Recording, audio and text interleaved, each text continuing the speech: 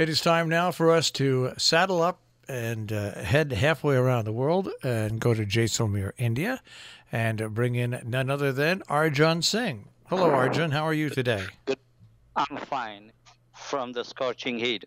It's 100 and I think it's good because a couple of days before yesterday it was about 120, but it's 110 today. You made the news at 123. I'm not sure it was you, but there was some. Yeah, 122. It was 122. Yeah, And couple of days before. was that where you are, or was that? No, exactly where I was there. Exactly at that time, just in the mid of the town, and at that time it was a red alert, and we can listen the people from the administrations and telling to everyone just don't go out of the home, stay in the shade, drink a lot of water. So it was a red alert, and just in the afternoon it was more than 122, but of course not in the city, but in the dunes there, which is about 40 kilometers or 40 to 50 kilometers far from the city. But at that time, the city, it was in the afternoon temperature was about exactly 122, and it broke all the old records. And I think the that was the hottest day of the year.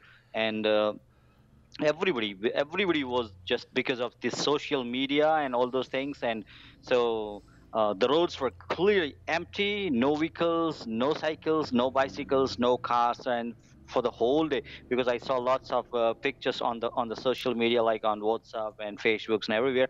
So that day was really a horrible day. And the only thing is that the animals also were just running, like dogs and cows. They were running for here and there for the shades, and because they were not getting it. And we have lots of stray dogs and street cows. So that was a big problem for the day. But in the evening it was quite okay. But even at midnight, right at 1 or 2 a.m., when I woke up and I just checked, and I went in a bathroom and I opened the tap, and I could feel the hot water. Even at that time, hot water, because we have plastic tanks and kept on the rooftop, and water starts boiling. So really that was the extreme and scorching heat for last 9 to 10 days, as I think it started on 25th or 26th, and then till 3rd or 4th it was really hot. But now I think we have some sandstorms. I can see the dust and sand in this just in the sky there, and it's not clear. The vision is not clear, though it's not vision is clear. But I think it's good for us because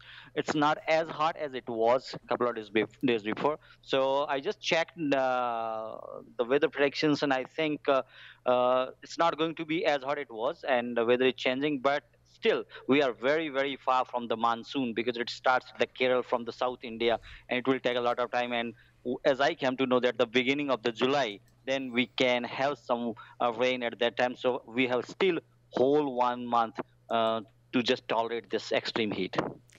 And my memory is obviously not so great, but didn't it rain last year earlier than usual, or was it later than usual? It was not at the usual time.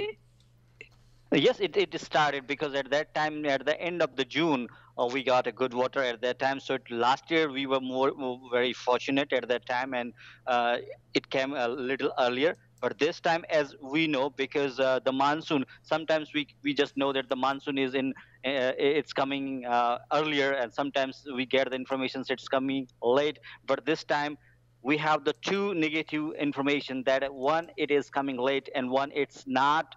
Uh, it's less than an average, which is I think not a good information for the people who are living here, especially for the farmers and animals.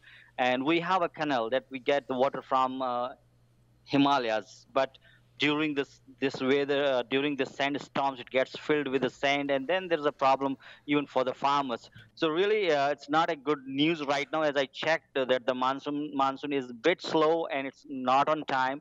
But I think miracles always happen in this area. As I told you once in my show, that my grandparents, whenever I told them that it's hot, so my grandpa used to tell me that if you are born in Jaisalmer, don't say it's hot. And whenever I told him that it's an area where there's nothing, no farming, no agriculture, then he always told me that the miracles happen, because he struggled whole of his life. And so he told me that the farmers, they just don't look at the predictions or not at the weather, but they look at the God, and they just go into the temples and pray, and they get the water. Hopefully the farmers and the animals, especially because people believe these animals, the silent animals, silent creatures, and their prayers, they just go to the god and they get a water. But right now, if you see a small bird in the just in the street somewhere, it's doing nothing, just running towards where it can see a small drop of water. Even the dogs in the streets, we all the dogs are just near the drainage, because there they can get a little bit of water and they can sit there. So worst time for the animals, especially for the human beings, it's okay because they can have all kinds of facilities like coolers and refrigerators, and they are bit safe. But when we talk about the animals, because lots of people, they think of their own, but whenever I just go out, my first look, it goes towards the dogs and cows and the animals and the birds there, and I always think about it the same way I talk to the girder. We got a small pot filled with the water. We keep it every day on the rooftop, and the next day when we go there, we don't find the water. I'm sure maybe it's just because of the heat we don't get it back, but I'm sure the birds, they come even at the night and they drink water.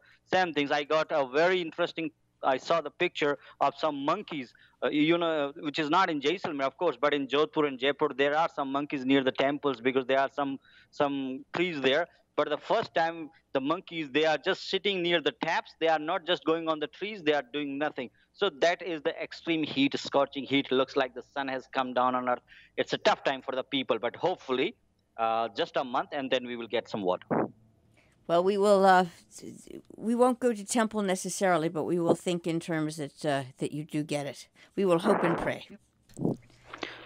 Is there anything, Marshall? I don't know what we have for time. We got another couple of minutes. Is there anything else that you want to?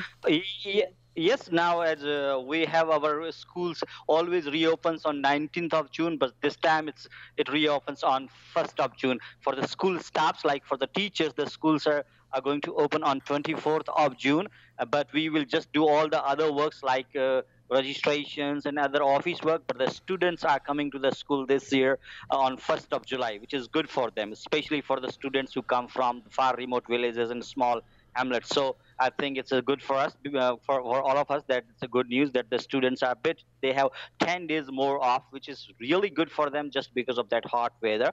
And then we have our new session that starts first of July, and all the results have been declared. Even in my school, there were 21 students in secondary class, like in 10th grade, and one of them failed, and three of them, they got supplementary, like they have to just go for the re-exams in two subjects, like in mathematics and science, and 17 got passed, I think, which is a good result for all of us. And even in English, all the students are passed. Even the failure one is passed in English. So all the results have declared. Girdhar is ready for his new session, because he is very excited. He is very happy because he is going to represent as a head boy in the school where the 1700 students are there. So we are waiting the day when we will go again to the school and we will keep ourselves busy again. So that's the way we will forget a bit about the hot weather. Otherwise, every time thinking about this warm weather. Thank you very much, Arjun Singh. We will talk to you next week. Take care, Arjun. Thank you. Thank you. Oh. That is Around the World with Arjun Singh here on Robin Hood Radio. Of course, you can hear Arjun online, robinhoodradio.com. Click on demand. Click on Around the World with Arjun Singh.